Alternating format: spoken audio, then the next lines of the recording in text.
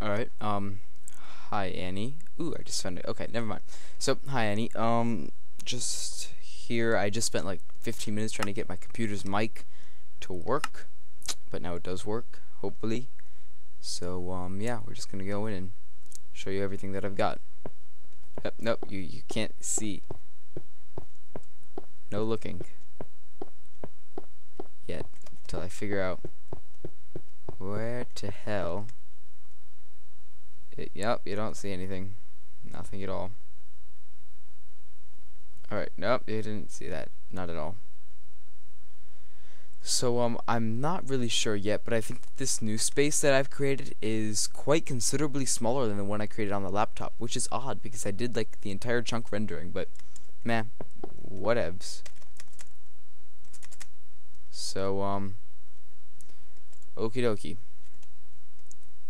So, I guess we will start from the beginning. I'm probably gonna build walls in between these sections, by the way, just to give each section a more enclosed feel. Alright, so we're starting with Democritus here. He's the guy who is like, oh, some are made of square, like the wood is square and water is circular.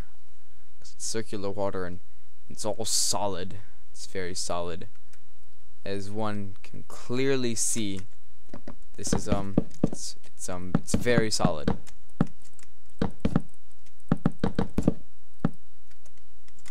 So yeah, everything was solid, and he believed that things were different colors and different shapes based on the substance. Per se, a gold would be a golden diamond or whatevs, like ice over there, and stuff like that. So yeah, he was pretty simple, but I liked his ideas because they're more creative. I mean, like, who needs circles? Dumb old Dalton. I like these beautiful, sexy diamonds over here. Yeah. Anyways, moving on. So then we came over to Dalton, who was like, oh, everything's circular, like this giant pumpkin atom that is entirely made of pumpkins.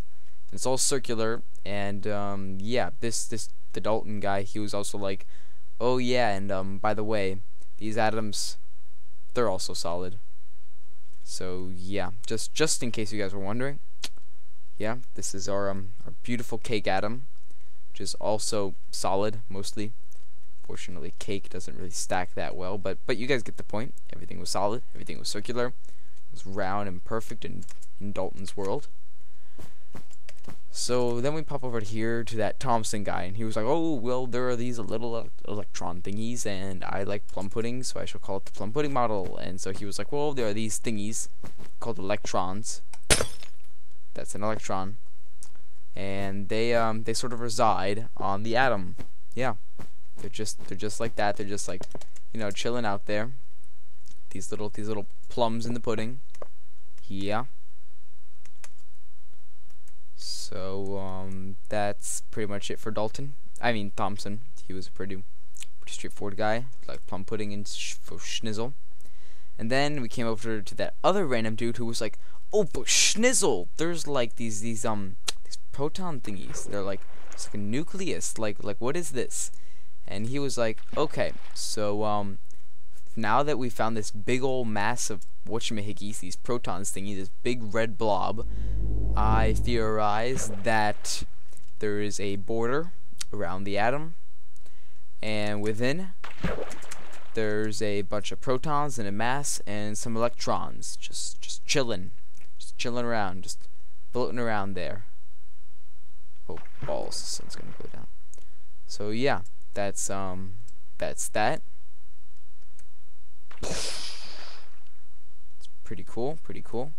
Can go down. Oh, by the way, I tried to build like a train track system through all this, but it didn't work out too well, and it would take way too long, so I just sort of gave up. Yeah, and now, since the sun is going down, I'm probably gonna sleep, so I will just hover around these until the sun goes down, and I'll sleep and turn it back to daytime. You'll see what I mean in a second. So yeah, so that guy who's like, there's a nucleus and there are like protons, and there's this big bunch of protons that are like proton, because they're like positive charged electron Positive sleeping time. And hey, what do you know? It's daytime again. Any hoozles, now that the sun is rising again, moving on. And then there was this Chadwick guy who was like, you know that awkward moment when you find out that your nucleus actually also has these things called neutrons and not just protons? Well, that was him. And he was like, oh snap, there are these things, they're called neutrons, and they're chilling in with those protons, getting all warm and cuddly.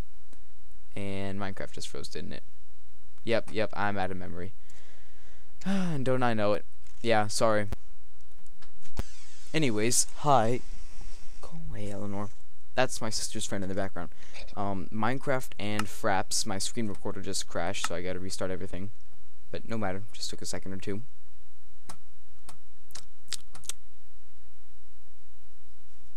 And boom. Oh snap. Okay, so here we are again, right back where we left. There are these things called neutrons. There's these little white neutral things, and still we've got this beautiful little barrier around the now complete nucleus, or as we know it at least. We've got these little electrons chilling electrons, just chilling out. And then we got the Bohr guy, and he was like, you know what, these models are boring. So he came up with his own little thing, and we call it the Bohr model, because the guy named Bohr made it. Shut up and go away. Oh my god, you people, you two, shut up, go away, get out of my room. Ugh, I hate my sister, and her friends. That's just for your information, Annie. Moving on, so then the Bohr guy was like, oh, the electrons, they're all beautiful and stuff, and shit. They're all beautiful and stuff, and they travel around on these beautiful little round rings, and please note that round rings are hard to create when you're building them out of squares. It's just slightly impossible, in case you didn't know. Yeah, so I tried my best though. So yeah, so the electrons are going in their beautiful little orbits around these round, beautiful rings, and they're just like orbital and orbiting and around in circular orbits. And he was like, well, I think there might be a barrier between the nucleus and the electrons, but I don't really know. So like, yeah. So that's why I built this glass barrier. So you're like, is there a barrier there or not? You're like, I don't know. It's just this glass thing, actually. So yeah, we can pop down inside of here and be like, yep, the nucleus is still here, by the way. It's still got neutrons in stuff. Yeah, we're all good on that. Now if I could just get my ass out.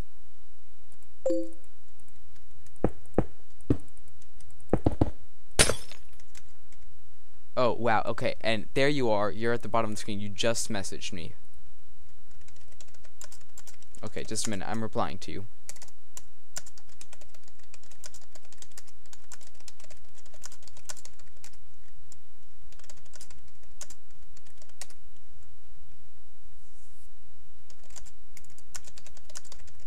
Okay, just a minute, Annie. I'm typing to you. Actually, this is a good opportunity. Actually, right now I am typing to your past self.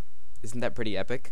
By the time you're watching this, like I will have been typing to your past self. I just think that's pretty cool. Okay.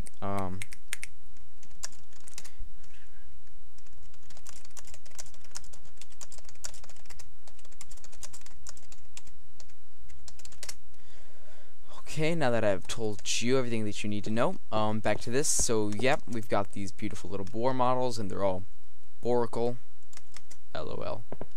And the electrons, they travel around on these rings. And, oh yeah, the reason that you see the nucleus is so dark there is because I kind of fucked up while making this. And as it turns out, I accidentally built the thing solid. And when it builds it solid, like the glass is a solid spherical orb, what happens is it creates a lighting error that makes everything like inside it dark. You know, it's glass and light is supposed to go through it. So I have to go inside and like manually create a little area. This is probably really loud, by the way, for you. So I have to go inside and like create a little area so you can like see, you know, the nucleus. So let me do that, and then I'll be right back. Okay, I'm back. Guess what I just found out? I just found out that there's some button on my keyboard that's like a shortcut for Fraps, my screen recorder, and this button apparently closes everything that I'm doing with Fraps. So yeah, that's good to know. That's why this might be starting at like an odd time. Anyways, where was I? Yes, the Bohr models. Just carved out that the little innards for that nucleus there. It's pretty sexy. And then we've got this nucleus over here, which I already carved out his innards also. So guess that's all good. Balls. So actually, you know, I think nope, never mind, I lie. To go to that nucleus also. So yeah, that one. Then I've got to go to this one, which is going to be annoying as fuck, but shouldn't be too much of a problem.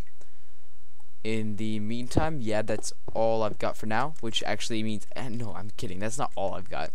All I need now is to build the cloud models, and the cloud models get their own premium space because they will require a lot of space to build. So the cloud models will get the diamond area.